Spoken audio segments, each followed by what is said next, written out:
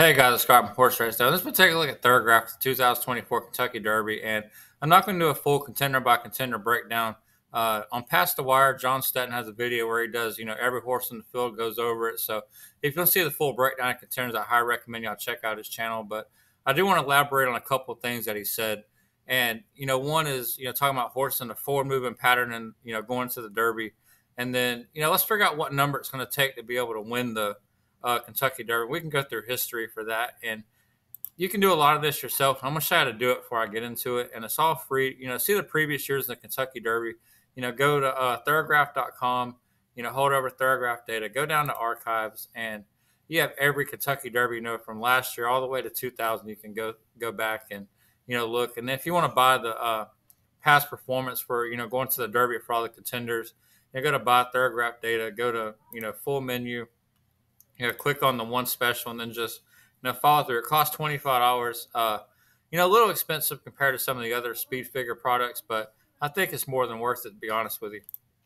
And let's get right on into it. Before we can talk about Thorograph and Derby, let's figure out what number we need to get into for a ballpark to win it. Like that buyer, like right around a 100, anywhere from 100 to 105 is typically won it.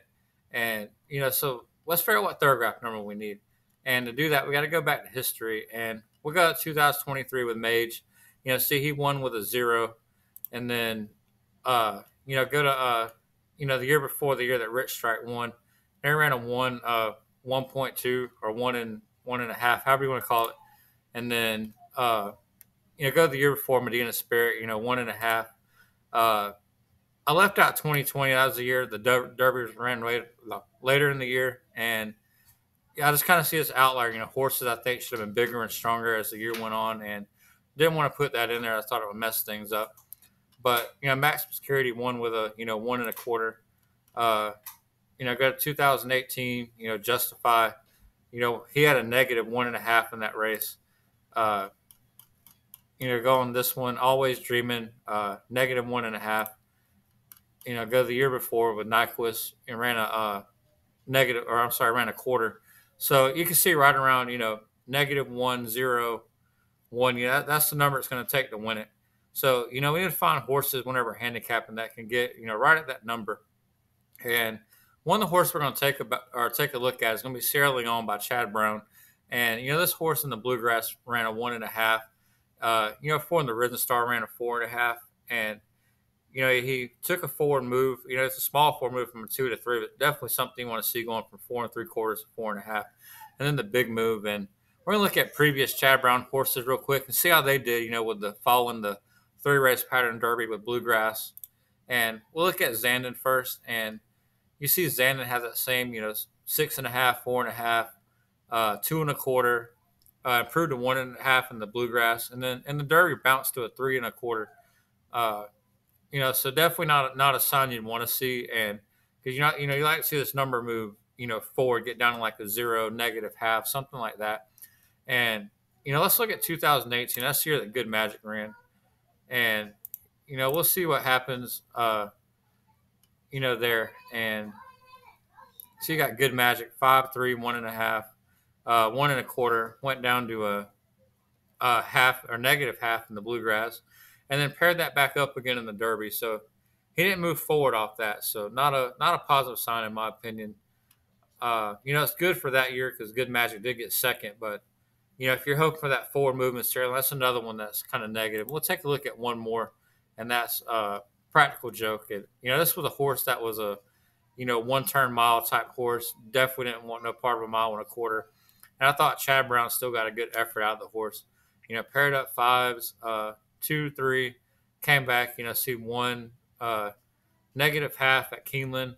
And then, at Churchill ran a 2.5. So he regressed off that. So that's 3 horses that have been 3 of Chad Brown's more top horses in recent years. And, none of them managed to go forward off that. So if you're Sierra Leone, you see this 1.5 and, you wonder if the horse is going to take a step forward. Like, if you knew this horse had a forward move to like a 0 or, negative 1, negative half, I feel real good. But after seeing that, I'm not so sure if the horse is going to, but it definitely puts a seed of doubt. And he can. There's nothing that says, a horse can. It's horse race. He's something new every day.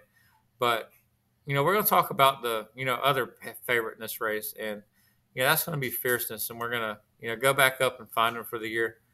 And here he is. As a 2-year-old, ran a 3.5, regressed to a 12, ran a negative 1.5 in the Breeders' Cup, and then came back in the first race back, ran a 4.5, and then jumped all the way to negative 3.25 in the Florida Derby. So you got to wonder, like, that number right there is way faster. And I'm almost certain he's going to bounce off of it, but it does kind of make you wonder if he can still bounce to a 0 or a 1 and win the race. As you start looking at the other top return like Sarah Leone, it's not sure he's going to be able to take a forward move.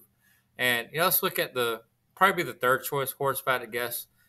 Forever Young, 11-8, 5 3/4, and paired up ones.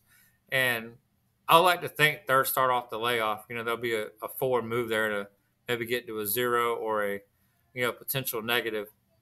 But so far none of these horses have other than these two have really shown that they can get down to that winning Derby number. I know some horses will move forward that running like 3s and 4s that'll in Derby that they'll peak at that right around that number. But you got to wonder if Fierceness could still run bounce 3 or 4 points off this and still be considered a bounce to still be able to win the race.